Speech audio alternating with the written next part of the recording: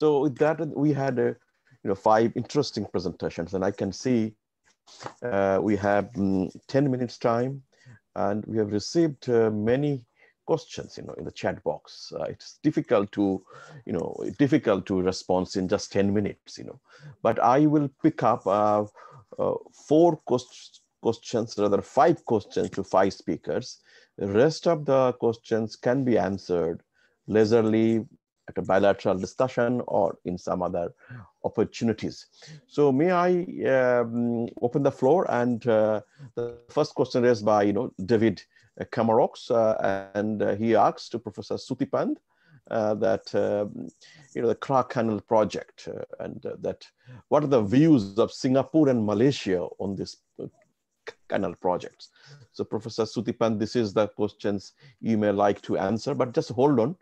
There is a similar question also raised to you, and to both you and Professor Charit, that the Kra Canal and that land bridge, both are integrated. So and they are going to change the ocean transportation in the Indo-Pacific. But there are huge costs. You yourself said in your presentation. So can you please explain that what could be the benefits or the trade-offs? Little more. I mean, you may not have to explain everything, but whatever you could. These are the 2 major questions to you. There is another question from to you also from Professor Sankari, and briefly, I will touch it. It is. Maybe you can have a discussion with he said it is coming from it is a strong history and the contemporary period, when she asked that how far was this factor in delaying in the Kra Canal project, why it is so delayed, and yourself said that there are Chinese are pushing for this, there are many other agencies, so what exactly happened, why it is not coming up? You in fact mentioned it, but briefly if you can touch upon, without going particularly to any particular country. I think this is a conference for Indo-Pacific. So please, these 3 sets of questions actually directed to you. There are questions to other speakers, and like Dr. Sininath, which are we said, she said that that the DEPA, which is the DEPA, which is very interesting, which is the post-FTA kind of the agreements picking up by the countries in this time of digital connectivity. So questions to Dr. Sinina, that what stage is the DEPA is presently digital economy partnership agreement? At what stage this is it being negotiated or implemented? Also, there is ARSEC, there is the e-commerce and digital connectivity chapter. So when you draw a digital plan or the blueprint, so what is your view on ARSEC? Can that make it lead to on the digital connectivity programs, be it at Asia-wide or Indo-Pacific? This is the questions to you. Dr. Anbu has a couple of questions, one from Dr. Lipley and one from me. That when Dr. Anbu said, he gave a the big picture about the energy connectivity in the Indo-Pacific, and one component which we perhaps missed it. If you can tell us the ASEAN-Australia energy connectivity, India-China, we understand there is a grid to be connected, but how come ASEAN-Australia? If you can tell us, particularly to the audience in South Asia, is it an underwater, or what is it that you are thinking about it? Dr. Lipley has asked questions to you on energy, that you presented several challenges, both from the national point of view, particularly ASEAN member states, and also in the region. So if you can elaborate sort of in regimes, energy institution, energy mechanism structure, which you could not explain more. Maybe some of your writings and reports where these are lying, please benefit us. How do you do a coordination and and the big pictures in terms of integrating the region through a common energy pool on the resources. And you yourself said that These all projects will reduce the gap between the countries and energy security, because the two security you talked about, one is the energy security, one is the climate security. So if you can respond to that questions raised by Dr. Lipli. Dr. Anupama, there are questions to you from Kun Virapat. He asked that how do you see the COVID-19 vaccine trade will be taking into account current demands globally? And when you say the resilience, this could be, the vaccine trade, particularly from the point of where you are located in Vietnam. And we could see some selective and preferences on the types of the vaccines, which mean that some countries in ASEAN, they have borrowed from in particular source, some are different sources. So please tell us about the vaccine diplomacy, because this is a part of, the resilience. And there is a question also I have raised, that when you said Vietnam often comes to our mind, it is going to be the hub of FTA. You name it, all these are with the Vietnam. So is the Vietnam is going to replace China as a factory Asia? Do they have a capability? Do they have a resources? So far, some of the sectors I know where Vietnam has become a champion. So please tell us. Dr. Somas Mathur also raised some questions, but directly not to your presentations. But if you have time, that how is China, Korea, Japan, and the contributing to Vietnam GVCs in food, textile, and computer equipment, the textile, leather products, etc., etc. Briefly, and the production sophistication as Vietnam grows up, and upwardly. There's a question by ASEAN conference, which is, I think it is to Dr. Anbu.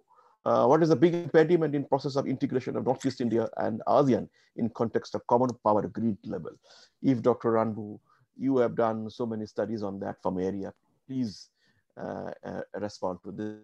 So these are the questions I have given to the 5 eminent speakers. There are many resources there in the chat box. If I missed out some questions, please pardon me. Because of the time limitation, I won't be able to touch everything. In short, we have time about 10 minutes to Q&A. So we have 5 speakers, 2 minutes each, if you can respond to all these questions. Sorry for this injustice, 2 minutes to each and every one. Thank you very much. Starting with Professor Sutipant. Okay, thank you. Thank you, Professor Prabir, and thank for the question from David Kambru. In fact, other questions about Krakatoa as well. I leave it to Professor Jared. In fact, when both of us took this project, a connectivity project, as a case study, we always heard from when we young, and in our thinking, when we come back to this project that we try to work in the context of ASEAN and Indo-Pacific, we think we try to put in the contemporary context. Of course, the question about what Singapore, Malaysia think about the project. So that's why it's not new for them either.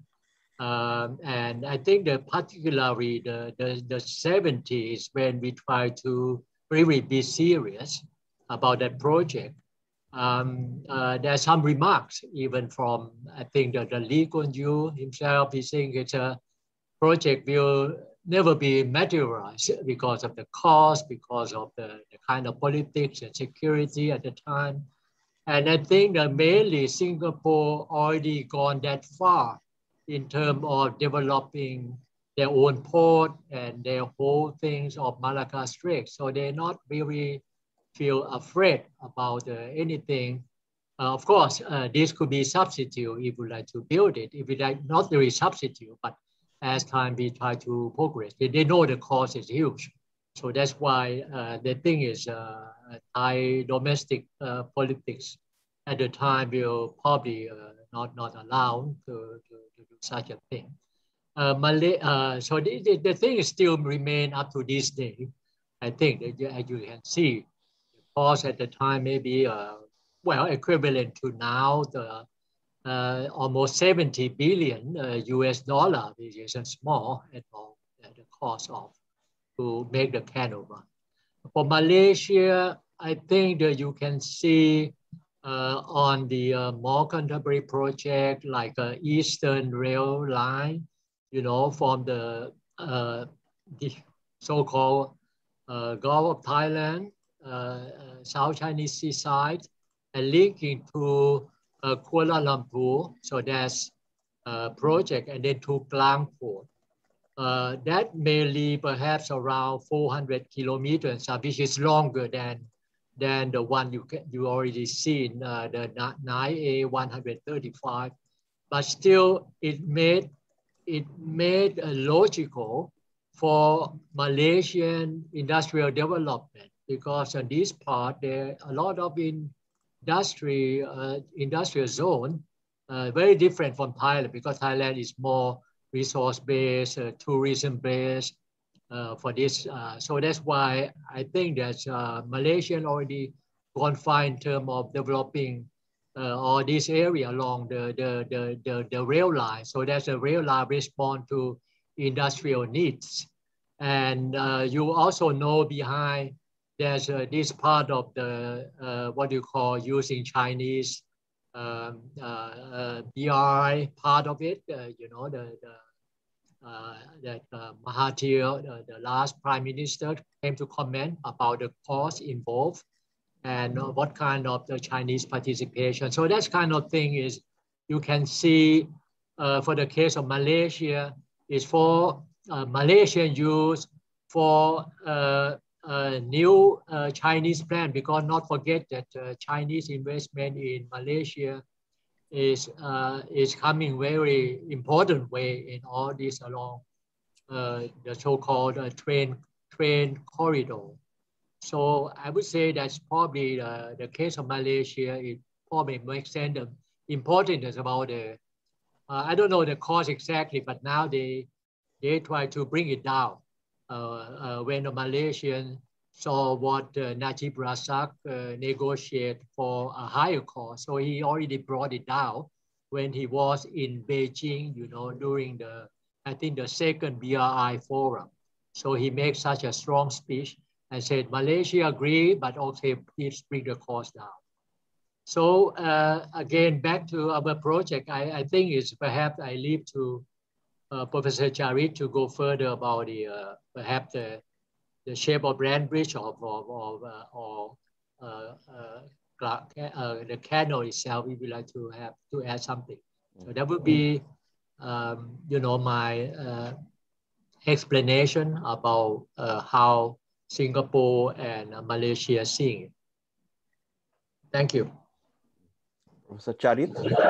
Hello. Well, thank you for the question, David Cameron. Long time no see.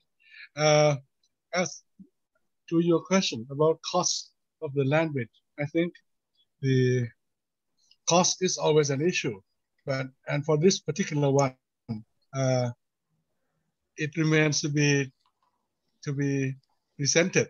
So because it's the study is an early stage where we are only selecting the port location, but it seems to me that the big cost items are really the port development on each side of the seas at Chumphon and Ranong, because there will need to be new ports and with no obvious demand or operators for the shipping services that will use these ports. It's a big question. Nevertheless, it seems to me that it's very important for Thailand to have it, because it will be the only outlet that is international standard. On our study, we have seen that there are now ports, local ports in Ranong provinces that are used to supply customers in Myanmar, from Miek up to Rakhine State, using with goods from Thailand. Now, the idea of the land bridge is that it's not just for Thai use, but it will be open for international shipping line. what is possible, if we can imagine it, is that there'll be some kind of regional shipping service, perhaps an ASEAN shipping company with joint investment from ASEAN members to make use of this shipping service, this location. Of course, not just limited to the new ports, but also to other ports as well. And that can serve exporters from Vietnam right down to Myanmar on both sides.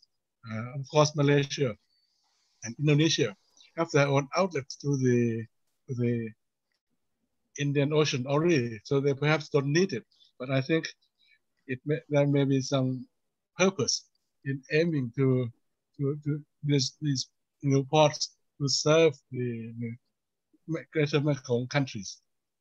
So that would be my response at the moment. Thank you very much. Dr. Sininath. Okay, thank you for the question, Dr. Prabir. So let me start with the first one for the DEPA, Digital Economy Partnership Agreement. So right now, the progress right now is that 3 countries, Singapore, Chile, and New Zealand, they signed on 12th of June, 2020. And up to now, on the 7th of January this year, so Singapore and New Zealand, they come into force right now, and they start working on some project. For example, they kind of like think about how to create like international connectivity system. So the benefit of this one is that they can exchange like e-certificate for animal products, such as the meat and the meat product between 2 countries. So they kind of like keep working. And one more thing is that one more country interesting right now, Canada also would like to join, and that is a progress right now. For the ASEP, this is another channel, I would say that, like one of the, very up-to-date agreement that mentioned about e-commerce and digital connectivity. So I'm sure this can be one platform or one framework that, like both ASEAN and also country from Indo-Pacific can join together.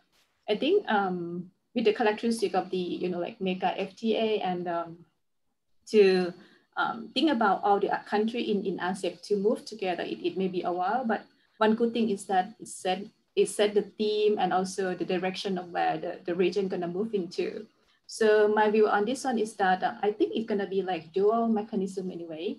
So at the regional level, actually from the mega FTA like ASEP and also other mega FTA, if we keep coming up with the, like some agreement that help with the data governance, also how to facilitate the digital trade and so on. But at the same time, I still believe that from the country by country basis, if they find that, like they find some interest, for example, like DEPA from Singapore or New Zealand, so they find the interest, they see that there are benefits out there that they can utilize. So I think this is gonna be like cluster, country to country, bilateral or smaller group that will keep working.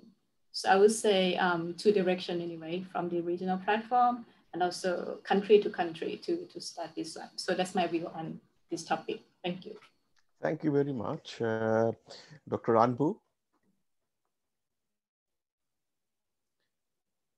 Kindly unmute.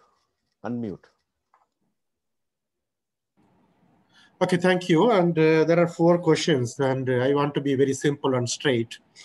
On the Australia-ASEAN grid connectivity, and there is a progress in the talks at the very high level, and where there is a northern part of Australia could be connected to Indonesia and East Timor also through the underground cables. And there is a feasibility report has been done, and it is under the discussion by the energy ministers. The challenge here is that is to realizing this connectivity is kind of a different price regime. And Australia, it is a completely an open economy, and where energy prices is driven by the market, including this solar and the wind. But in the case of Indonesia and other ASEAN countries, still heavy subsidy system exists. So how to cost, that is who is going to pay for the cost. It cannot be government and it cannot be consumer, then what else, who can be that? That is a challenge in the ASEAN and Australia connectivity. And then ASEAN and China connectivity. I think here it is the, here we do have one structural problem and another is the technical problem. China is very active in GMS, Greater Mekong region. And last year, ASEAN had a high-level forum on this energy and the water security. And the challenge here is the upstream water harvesting, building the new dams. How basically it has a problem in the water deficit in the downstream countries like Vietnam and other countries, how to tackle it.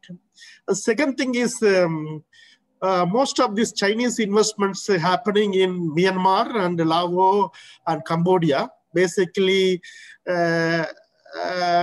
developing their own hard infrastructure, wherein this technical standards is dominated by China. That gives a kind of long-term lock-in. That is, there is no third-party entry. It will be very costly in the latter years if this lock-in happen. These are the two challenges that we face in this connectivity between China and ASEAN.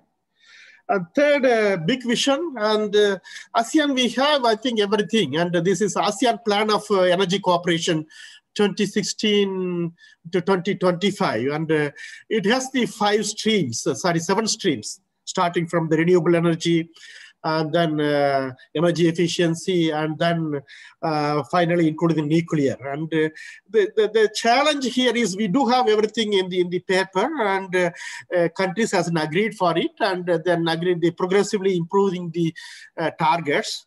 What is missing is a kind of monitoring, reporting, and verification system, where this is current to future investment is happening and what will be the future, so that is each country can prepare for it. I think that kind of cooperation and at the AM's level is important, and that could be supported by the other neighboring countries also, if we are looking for a regional level decarbonization.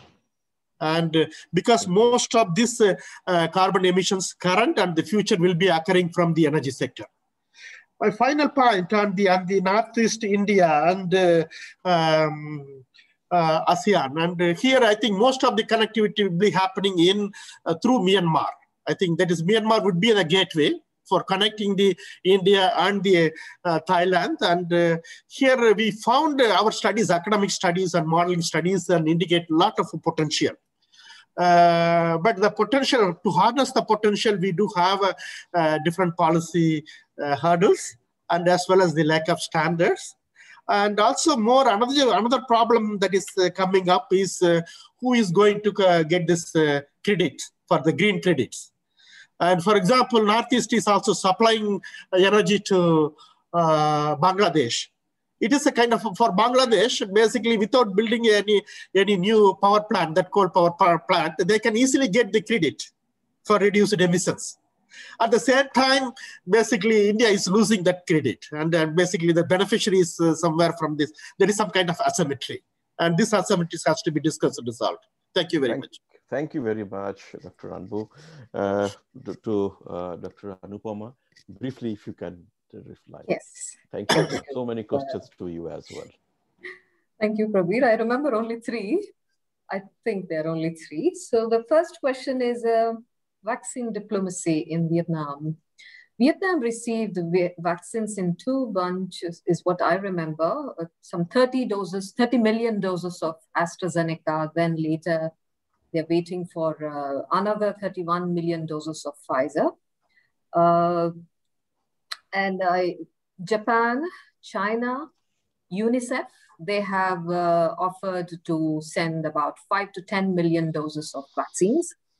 I also read that Vietnam is letting the provinces, businesses, and cities to import vaccines on their own. So the aim is to maximize or vaccinate as many people possible, even if it means provinces import it on their own. And the second question is, will